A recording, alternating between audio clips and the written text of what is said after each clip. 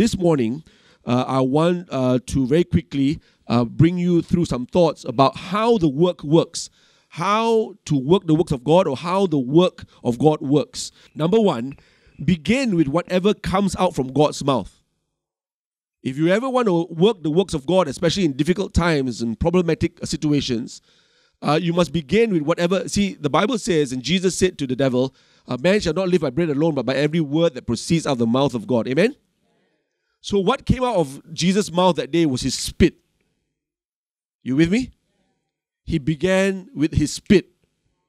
And whatever comes out from God's mouth, even if it's a spit, is going to be good. So always begin with whatever comes out from God's mouth, and that's how it started. Out of Jesus' mouth came something. And some of us might go like, oh, that's disgusting. Oh, that's unreasonable. Oh, that's impractical. Oh, that's awful, That's unfair. In the eyes of the world, that could even be dirty. What's the word? Old school. Or someone who wants to argue that, this is the new world that we are living in, and you are old school and you are irrelevant. Sometimes it looks like a spit. But we as Christians, we know that anything that comes out from God's mouth is good. But what did he do? He spat on the ground and he made clay. And when I think about ground, I remember that all of us were made out of the earth. Adam was made out of the clay, out of the earth, out of the ground. You with me? Out of the ground, God made man.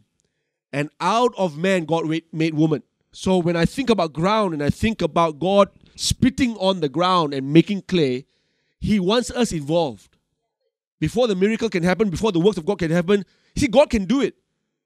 But what comes out of his mouth is not like just Genesis chapter 1 where he says, let there be light, and there was no man's involvement. But today, very seldom God does that. Very seldom he just says, let there be light, and there was light. He does that sometimes in our lives. But often he uses us.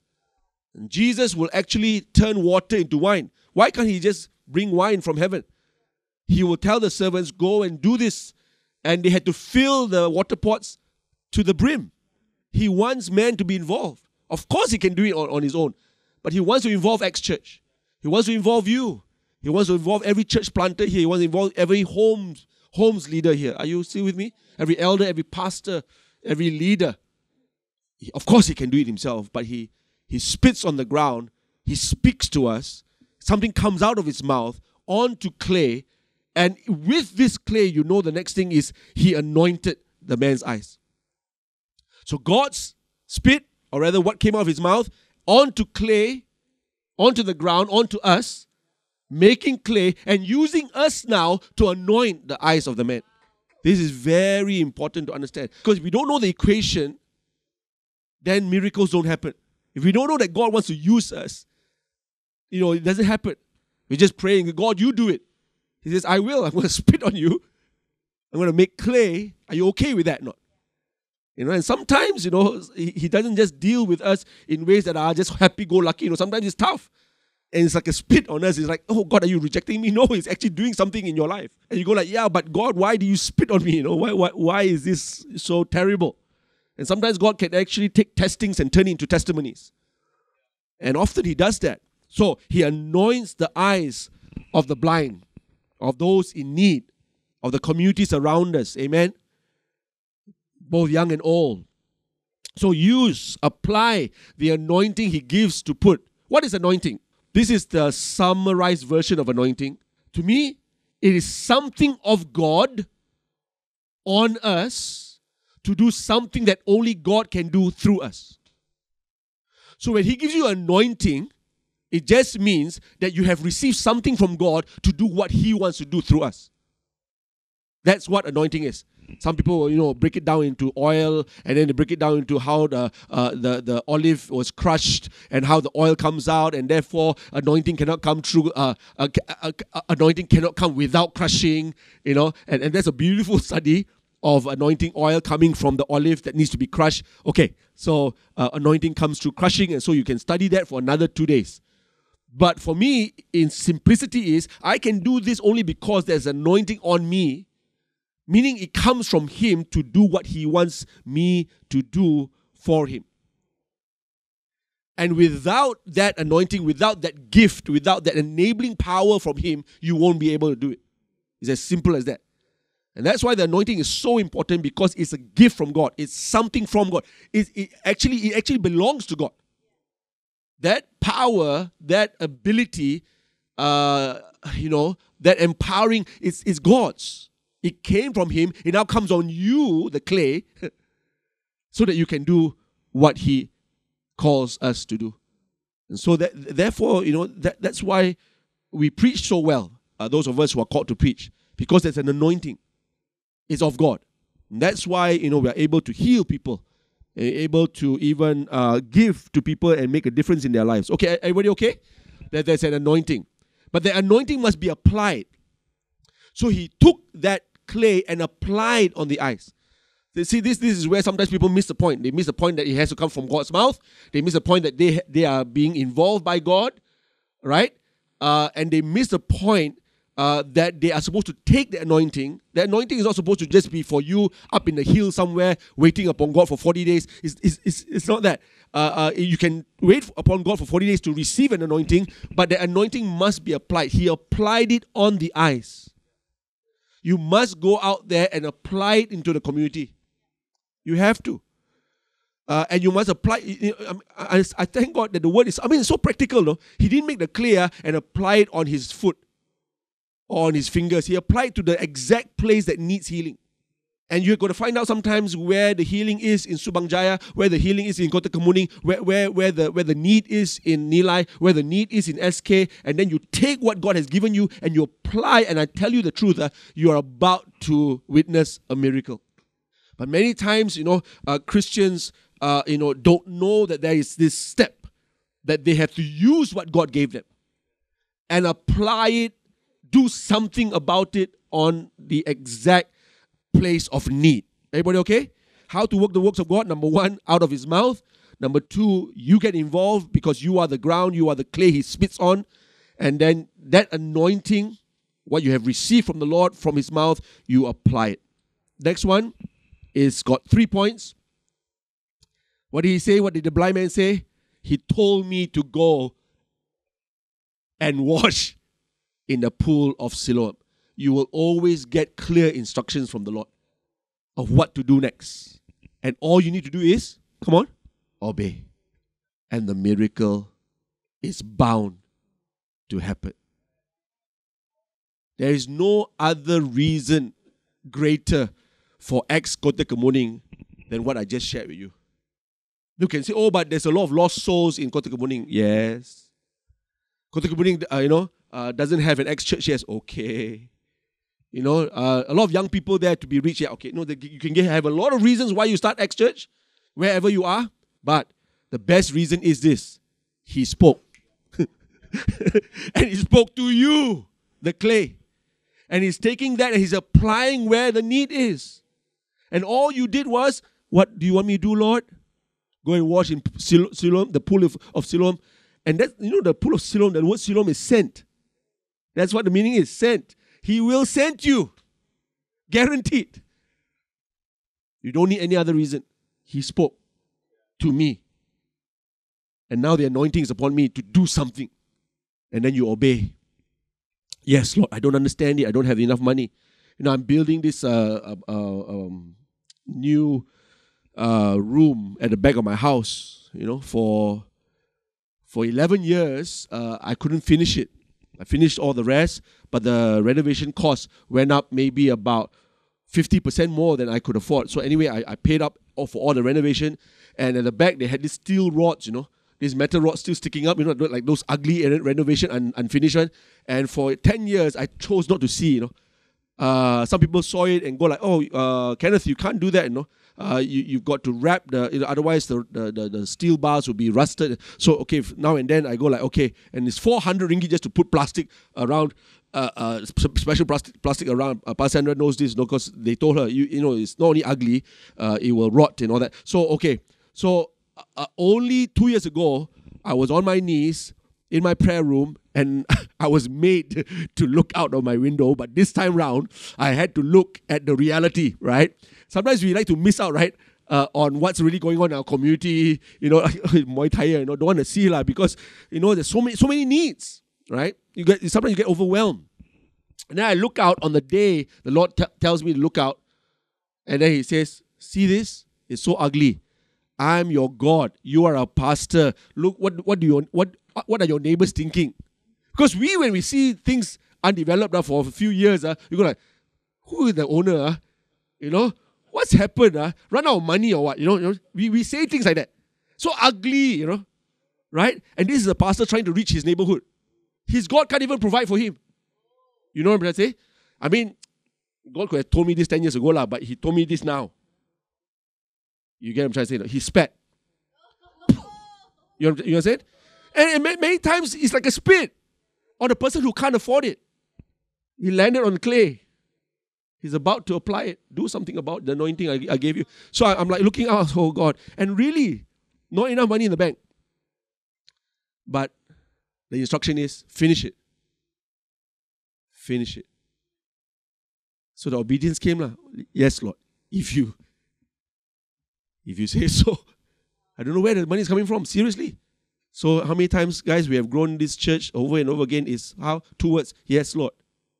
Right? It's always been, yes, Lord. It's not rocket science. No, you don't have to go to Bible school for this, no? Yes, Lord. Go wash in Siloam. You're asking a blind man to go and wash in a pool. No? Come on, lah.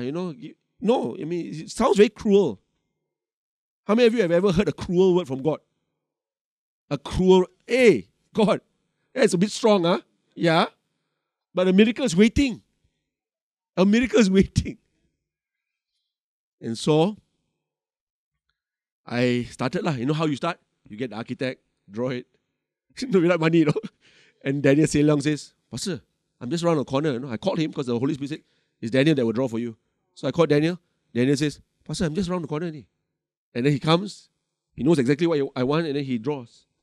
And then, comes who's the contractor? Okay, Ken lah, But Ken, I don't know what he'll do. So Kenya talked to him and he said, oh, for your boss, okay, he can pay by installment. Just take his time to pay. Very few contractors will do that. All right? And I said, hallelujah, praise God.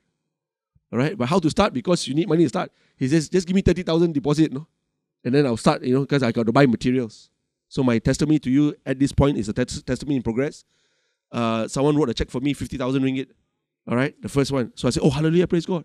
And then Ken just lately gave us a bill. And it was for another, it was for part 2. And I needed another, sum of money. And so I remember I had fellowshipping with this man, and he's a man of money.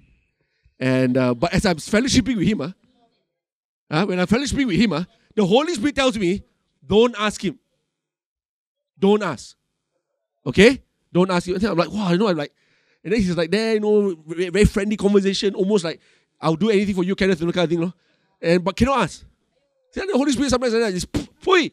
He spits on you, and then it lands on this clay, and you go like, my word, and you got to apply it.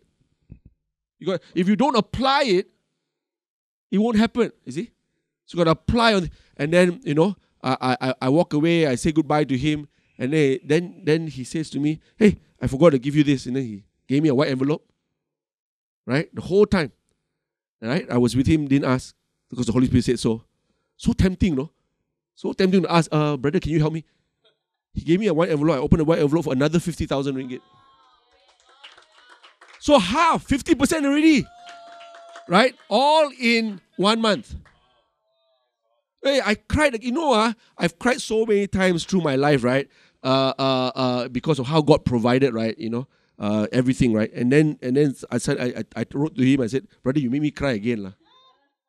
I told him. I said, I wanted to ask you one because I know, we have this friendship, but the Holy Spirit told me no, don't. And then he said, well, the Holy Spirit told me to write you a check. It just kind of reminds you, God knows one. He knows all our needs, one. He knows all our needs. So I thought I've lived, all my stories already, because I got so many stories of faith, right? I thought I lived one. Now he gives me fresh ones. God always wants to give you fresh stories, always.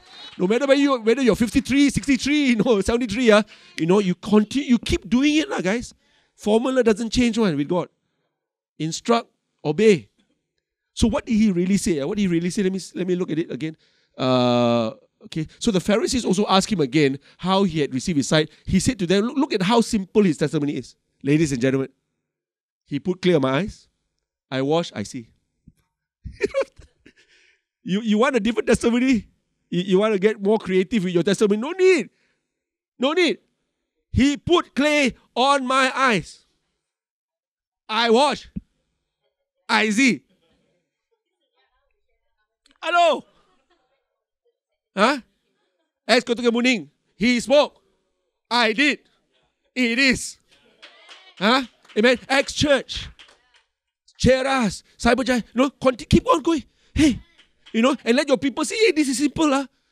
Children also can learn and do it. Amen.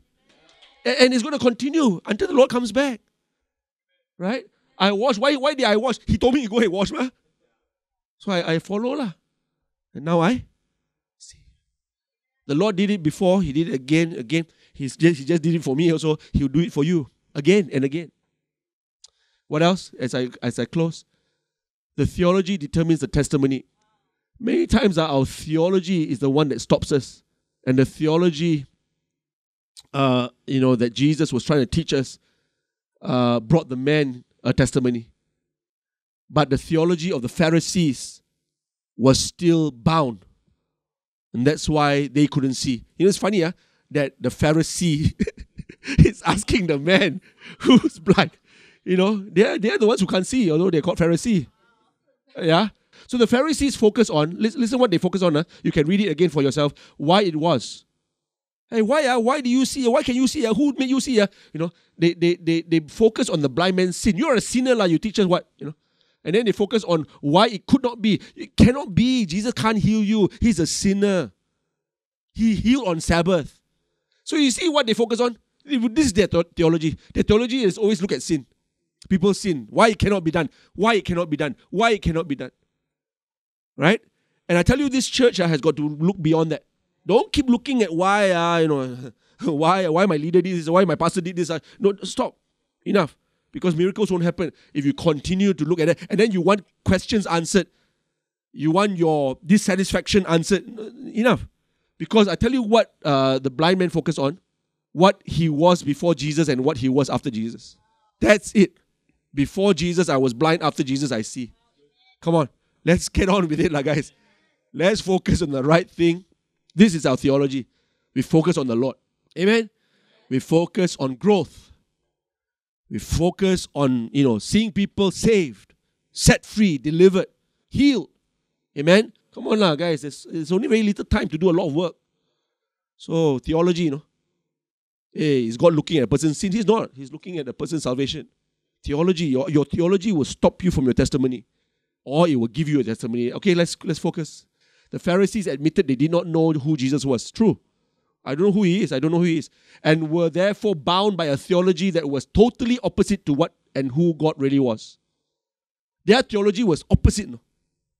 Cannot be like he's a sinner, like he healed on Sabbath. How can he be of God? What kind of theology is that? Right? And that was what they were bound by, and they never lived a breakthrough life. They were actually unqualified even to represent him. They didn't even really know God. But a man who was blind once and now see was so simple in his testimony of God, wasn't it? He said, oh, you don't know where he's from? He said, oh, it's a marvelous thing. So he mocked them. The blind man mocked them. He said, oh, I see. Oh, well, whatever it is, whether he's sinner or not, I just know this. Once I was blind, now I. Okay, you can argue about theology all you want. You can argue about this and that. This is the testimony. This is the track record of Acts Church also. That we have continued to see God move. Amen. And continue to see God faithful to us. And we have continued to grow. And we are continually doing well. In spite and despite of, maybe one or two dissatisfied people. That's okay. I mean, in Jesus' time also there were many. All right? So many. In John 6:66, is all left him except the 12. And then he told the 12, were you not the ones I chose? It's all right. Amen? We work with what God has given us. So I just want to bless you and pray that many more miracles will happen in your lives. All right, it's simple, guys. Keep it simple. Keep it simple. What was it? He says, he put clay on my eyes. I wash, I see. Keep it simple. Hello everyone. Thank you so much for watching. If you've been blessed by this video, please share this with a friend and bless them too. Do like this video and subscribe to this channel for more content like this. Wishing you all good health and God's grace and favor to be upon all of you. God bless you. See you next time.